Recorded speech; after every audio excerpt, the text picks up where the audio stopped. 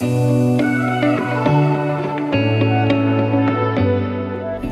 Bryceland, business and culture coach and creator of the Sustainable Culture Model.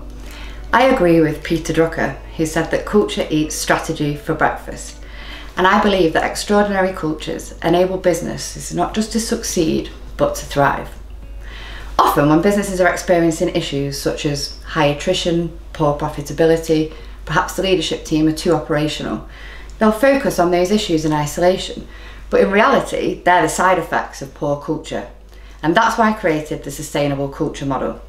Particularly since the pandemic, with a mixture of hybrid working and different home life conditions for colleagues, it's become increasingly difficult to generate and maintain extraordinary cultures in businesses.